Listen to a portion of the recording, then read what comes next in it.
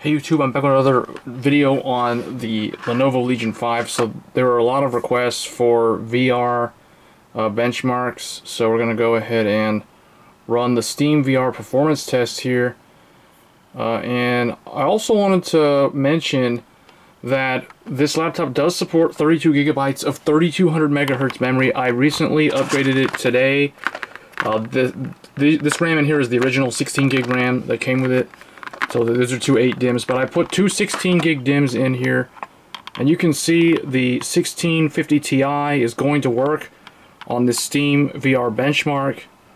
So you can see the left and the right eye, it's rendering here.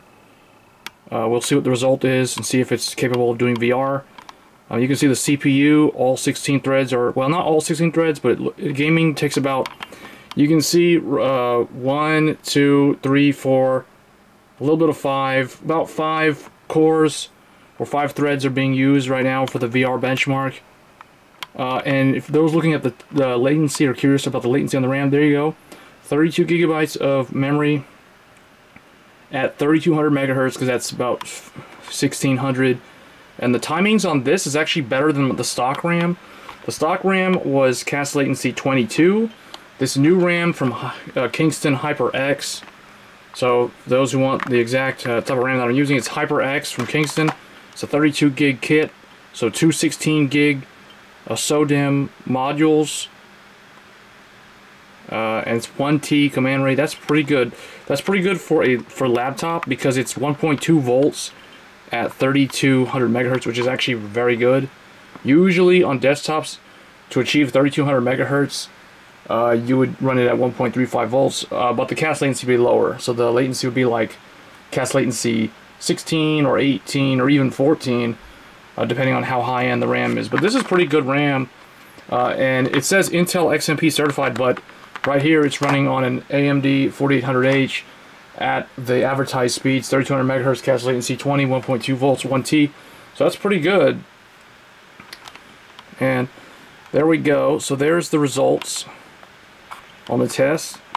And now, because this is a laptop, it has the integrated graphics listed there, but the reality is that it was using the GTX 1650 Ti.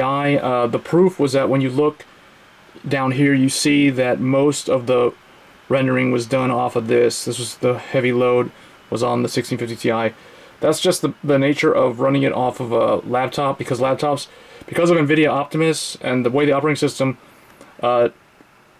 goes to the viewport on the embedded display port, which is basically the laptop screen, is hardwired to the Radeon Vega APU, or the integrated graphics chip.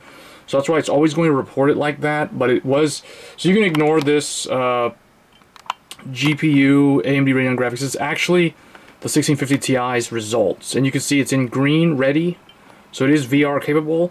So I hope that answered the questions I got on a previous video from a couple of viewers asking me to show VR performance. So if you want to do VR, I would say it's in green, so it's VR capable.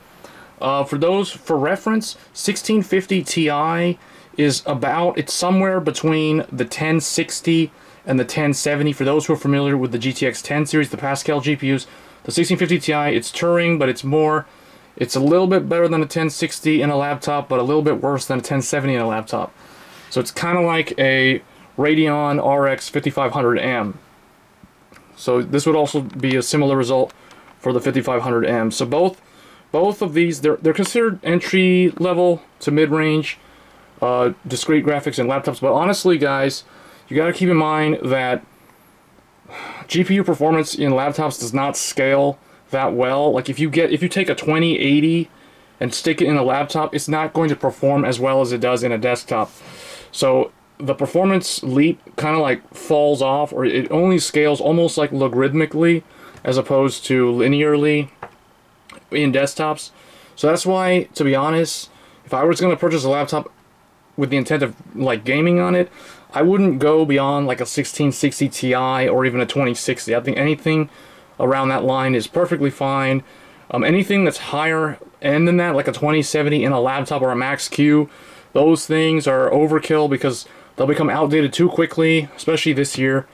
or even early next year when they release like the next generation stuff in laptops.